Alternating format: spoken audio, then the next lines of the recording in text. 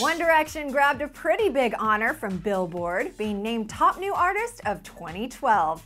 And along with the title, the guys are featured looking quite happy about the announcement on the latest cover of the magazine.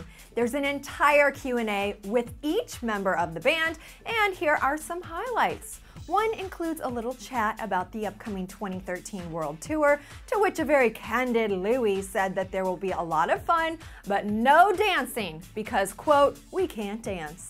And Liam talked a bit about how 1D would get through the songwriting process by working in a group of 3 per session, because otherwise the idea overall can get unfocused.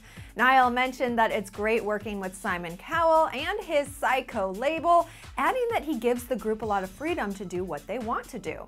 And Zayn said when it comes to endorsements, they try to take ones that best suit the group or ones that they can just have a laugh with. And about the upcoming concert film, Harry said that even though they're used to having cameras all around all of the time, it will be exciting to watch back the footage, especially for his future kiddies. Alright guys, that is it for now. Congratulations again to One Direction for being named New Artist of the Year. Leave your special message for the band in the comments section below. I'm Dana Ward. Thanks for tuning in to ClevverTV.